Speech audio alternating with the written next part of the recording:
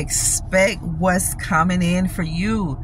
Something new is coming in for you. God said, behold.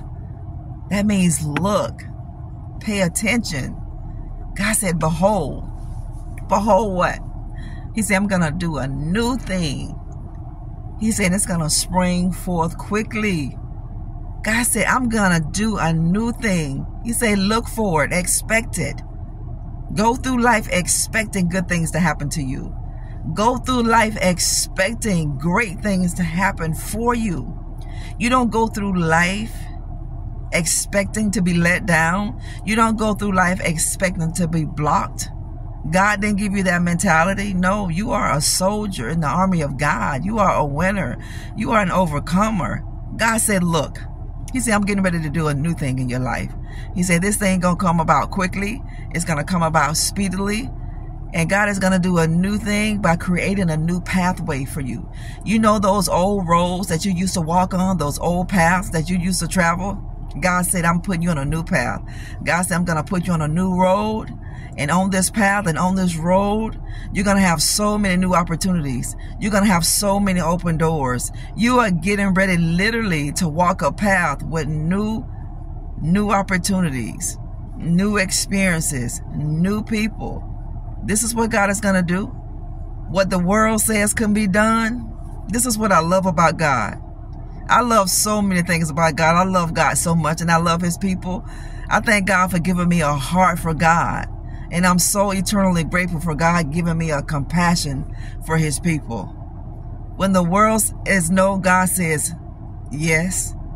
When the world says this is impossible, God said, watch me do the possible with the impossible. God loves to do that. Every no that you have, don't you know God is going to turn that into something absolutely amazing? You want a new opportunity? Those old doors had to close. Those old windows, they had to close. God had to block you for some things because you would never get a new opportunity. God is going to close every door in your life that's not beneficial. Every door that you couldn't go in, it's a reason why God didn't allow you to go in it. It's a reason why God blocked you. He didn't block you to hurt you. He didn't block you so you can be offended. That's not why God blocked us. It's not why God shut doors. He shuts doors because that's the wrong one. He guides us off one path and he places us on another one because that's the right path.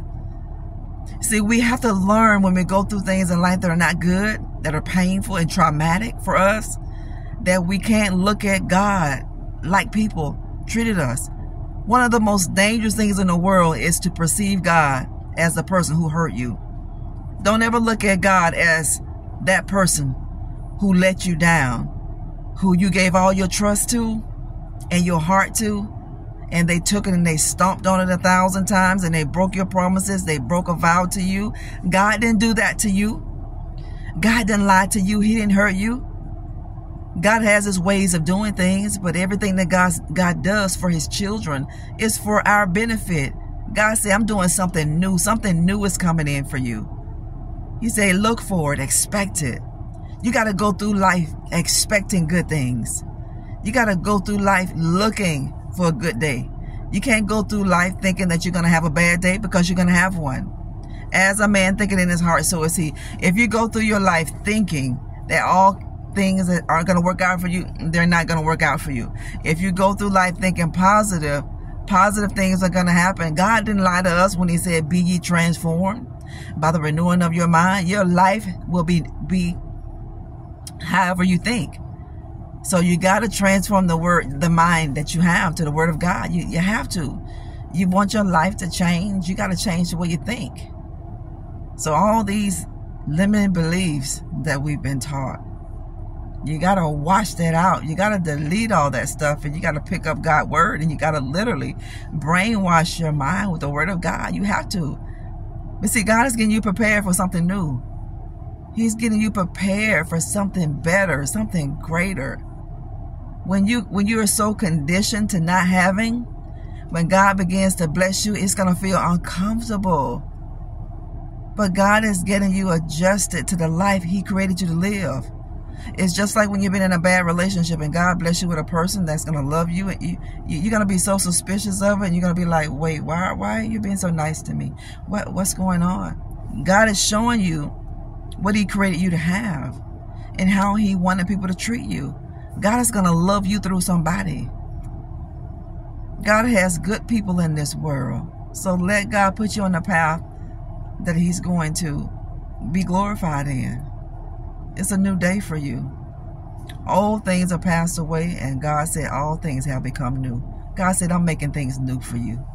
You think about the old things. God said those old things have passed away. He said, now I'm going to make things new for you. I'm going to do exactly what people say couldn't be done, and I'm going to do it through you. God said, I'm going to do it to you, and I'm going to do it through you, and I'm going to do it with you. This is the kind of God we serve. God said, I'm able. God said, I don't know what you're talking about. God said, I'm able. God said, I'm able to do exceedingly abundantly above all you can ever ask or think, according to the power that works down on the inside of you. You better get ready, family, to go through that big old door God has for you. You all better get ready. You better transform your mind. You better recondition your mind for what God is getting ready to give you. Because what God is getting ready to give you, this is going to last you. And he don't want you to be blessed and then you lose it. Be grateful for where you are. You may not be where you want to be, but just be grateful for where you are, because God is going to do something absolutely amazing in your life. I'm telling you, he's going to do the impossible.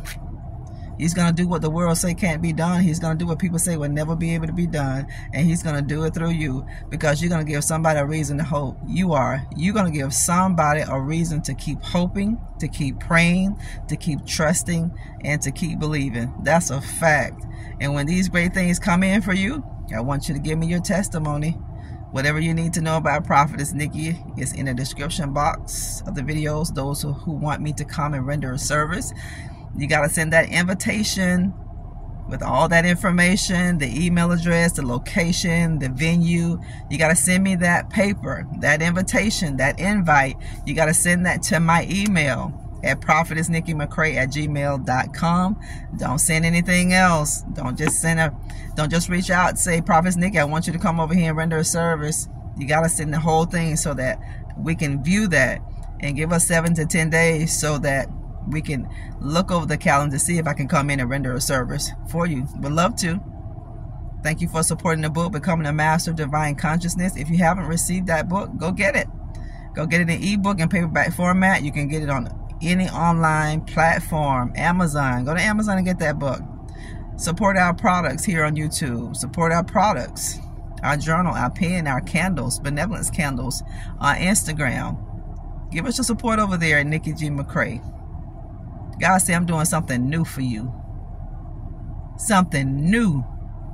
And God said, you're not going to expect me to do this, because I'm going to do what you feel like can't be done too. What you think couldn't be done, God said, I'm going to do it. And I'm going to use you to do it. Because God is going to teach you to be positive. He's going to teach you to trust him. This is why when we get in tight spots and God comes through for us, that should help us to trust God more than next time. When you keep getting in trouble and getting out, or when God blesses you and comes through for you and give you that great testimony, the next battle that you go through with, family, it should be easier to trust God the next time. Every time God comes through for us, the next battle that we go through with, we should go through that battle a little bit different. Don't go through anything panicking in life. Don't panic. That means you're anxious and you're fretting, you're worrying. Why worry? And you're praying. If you're going to pray, don't worry. If you're worrying, stop praying. You don't know who your Father is. Look who your Father is. He is the creator of everything. Death and life are in the power of your tongue. Keep speaking life over your life. God will resuscitate whatever is dead in your life. He got the power to do it. Now you have that kingdom power and authority, because he created you in his likeness and his image. We'll talk later, family. I love all of you. Go and have a good day. Bye-bye.